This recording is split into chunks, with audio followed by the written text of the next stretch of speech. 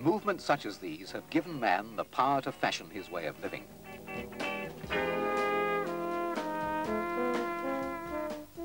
Today we have the internal combustion engine forcing its pistons up and down, and the turbine and electric motor producing rotary movement.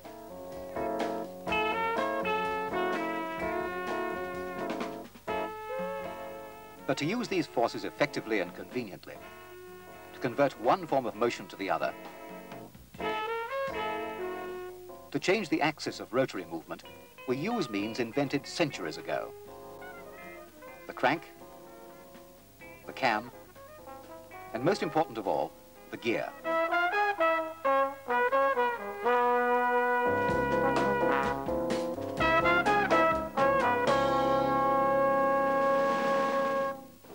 The gear provides the best means for the efficient transfer of power from one direction to another. The earliest example in man's recorded history was the chain of pots, first used some 2,000 years ago.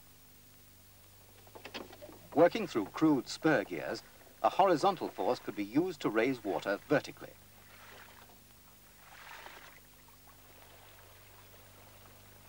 As a result of such work, man established that flowing water itself could provide power. The Norse mill appeared in the Dark Ages in northern Europe. It had a horizontal paddle wheel with the millstone directly above it. Norse mills were not very efficient and needed fast-flowing streams, but their simplicity kept them in use in isolated areas of Europe and Asia until very recent times. By turning the paddle wheel on its side, man learnt to use the power of the water more effectively.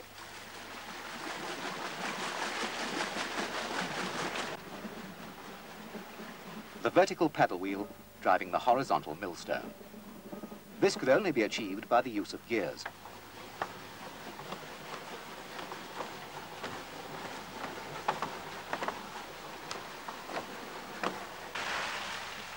From its beginnings in the 1st century, the vertical or Roman mill was to become the major source of power for the next 1800 years.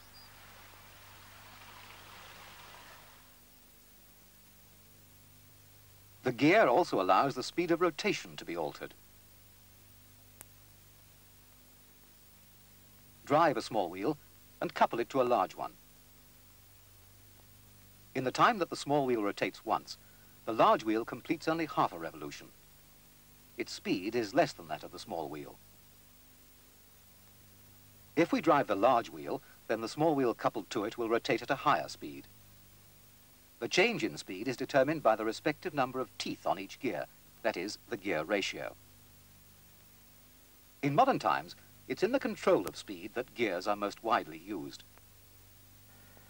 The ship's turbine, which rotates at about 7,000 revolutions per minute, must be geared down to drive the propeller, which turns at less than 100 revolutions per minute. Large speed reductions of this kind require 2 or 3 stages to achieve them.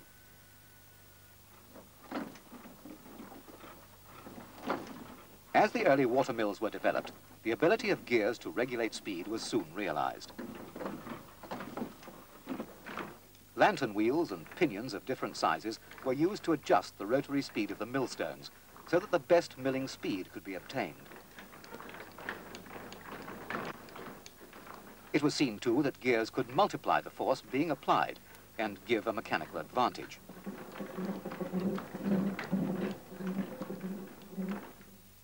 A gear wheel is essentially a series of levers acting in turn.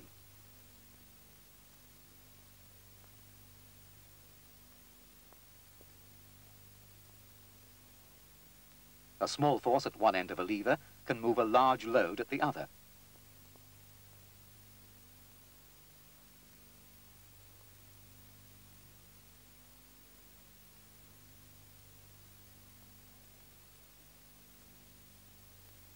The small force must be further from the fulcrum, and so must move through a greater distance. The small force will therefore move faster. but at the slow-moving end, greater power is available.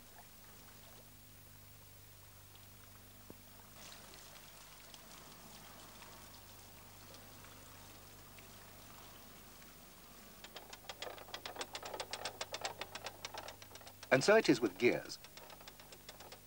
A small applied force can, by reducing the speed of rotation, give an increase in the power available.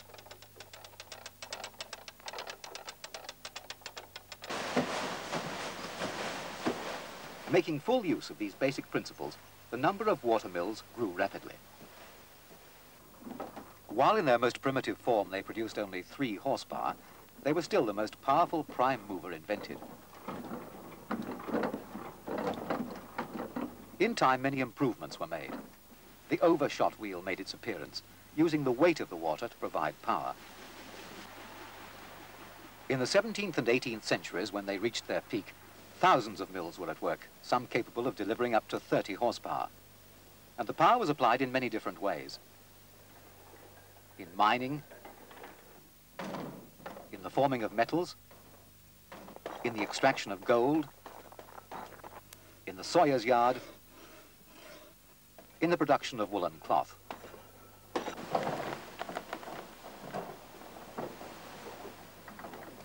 From crushing sugarcane in the West Indies to grinding flints for the Staffordshire potteries, water mills were used in almost every form of industry.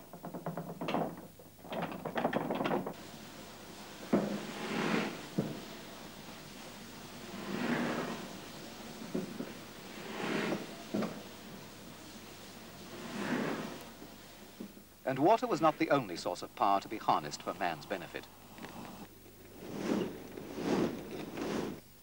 Windmills first appeared in northern Europe at the beginning of the 13th century. Within 200 years, they were in widespread use throughout the whole of Europe.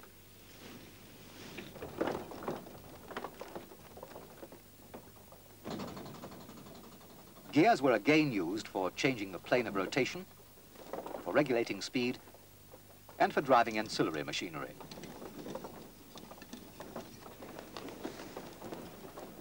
Yet, despite the increasing use and development of water and windmills, the gears themselves had changed very little.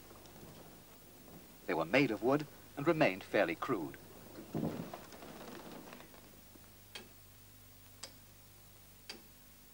But development was going on elsewhere.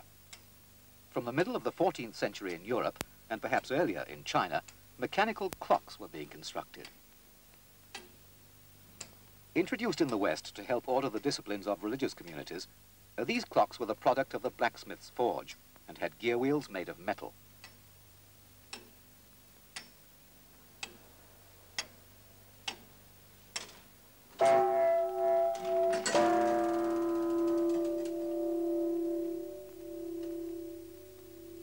It was the need for accurate timekeeping that led to work on the theory of gears and on the best shape for their teeth.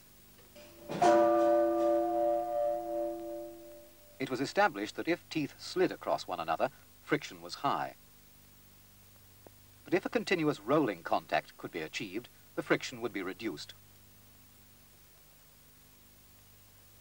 One shape which went some way to achieving this was the cycloid, the path traced by a point on a circle as it rolls along a straight line.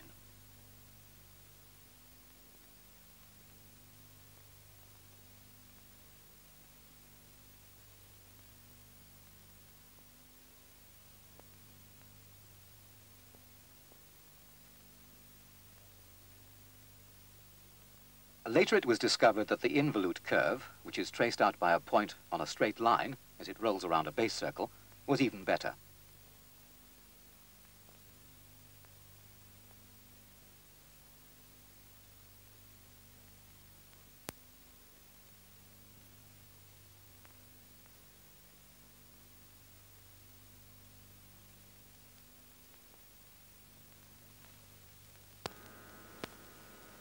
First proposed in the mid-18th century, the involute has since become universally accepted as the best profile for gear teeth. This shape gives a high degree of rolling contact between the tooth surfaces.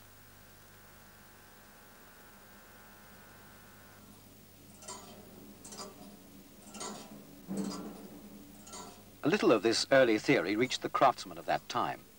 While gear teeth may have been cut more carefully, their shape was not much improved.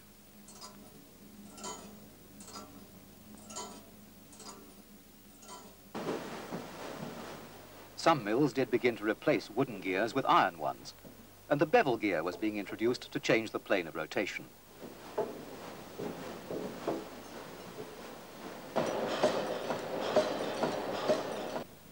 But it was with the coming of the Industrial Revolution that the fundamental work really bore fruit.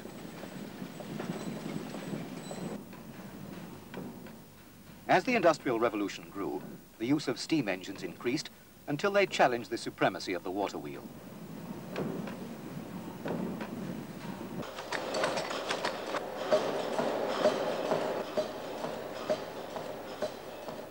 And wherever they worked, belts, chains, and gears were needed to transfer their power.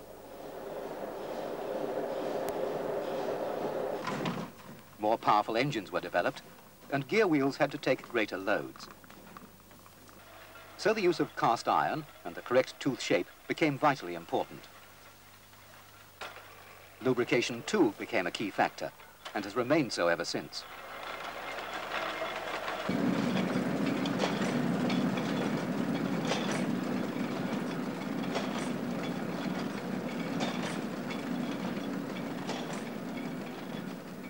The Industrial Revolution spread, and gears were able to play their part in transferring the power to wherever it was needed.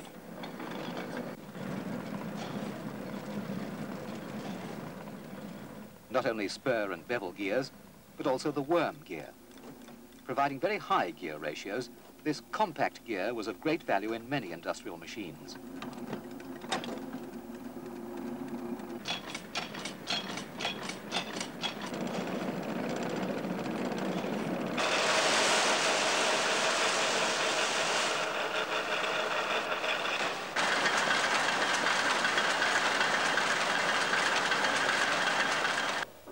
Gear cutting machinery became more accurate, and in the 1840s the principle of gear generation was first applied in the United States of America. One wheel with cutting teeth of the correct profile generates the same shape in a blank wheel. So vast numbers of identical wheels can be cut.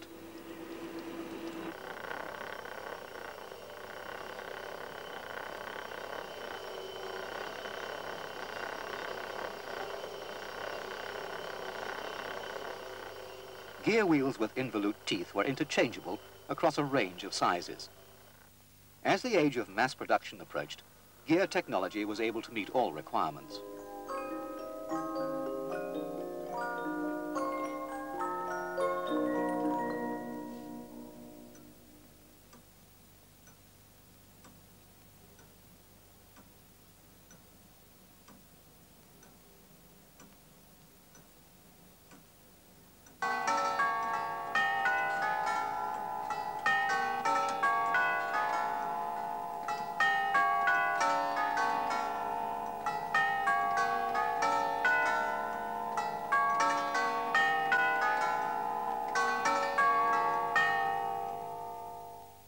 The differential gear, used occasionally by some of the early clockmakers, appeared for the first time on the road in the tricycle.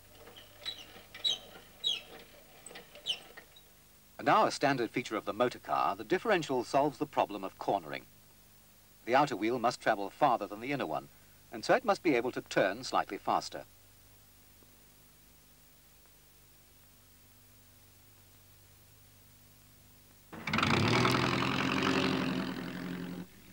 The coming of the internal combustion engine and its development in the motor car to produce greater speed and power provided the next stimulus for gear development. Also significant was the introduction of the first practical steam turbine by Parsons, which was used in the first ever turbine-powered ship in 1897. The turbine runs at a speed of up to 20,000 revolutions per minute. Consequently, much higher gear ratios are involved. The two-stage reduction in speed was a notable step forward in the control and transfer of large-scale power. For both turbine and internal combustion engine, running at high speeds and having to gear down for the power to be applied, the smooth meshing of gear teeth became essential. To overcome this problem, teeth cut on a slant were introduced. This ensures that more than one pair of teeth are in contact all the time. These helical gears may be either single or double. The double helical is slightly more difficult to cut, but it eliminates much of the sideways thrust that can otherwise be a problem. In heavy industry too, their advantages were soon recognized. Smoother and quieter running, they also suffer less wear. Motor vehicles, as well as some of the early industrial machines, needed a range of gears. This was first achieved by sliding wheels of different diameter into mesh in turn. But these gearboxes were not always easy to operate and called for great skill on the part of the driver. More sophisticated systems were developed, which culminated in the synchromesh gearbox. In this, the teeth are always in mesh, but only the gear in use actually drives the shaft. The rest can rotate freely. The driving gear is locked onto the shaft by the synchromesh coupling. This also synchronizes the speeds of shaft and gear before coupling them together.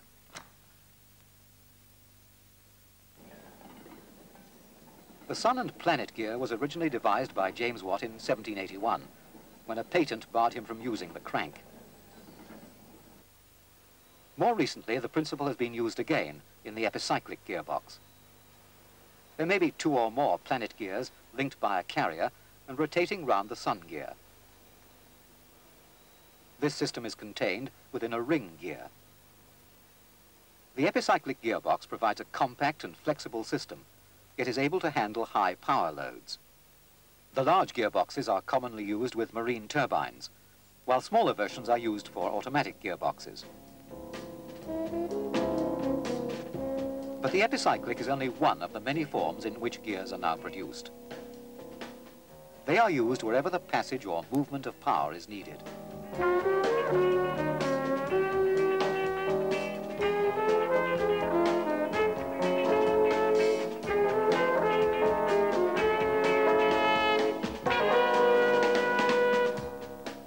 Gears are the means to an end. Using the same principles and playing as essential a role in our way of life as when they were first discovered 2,000 years ago.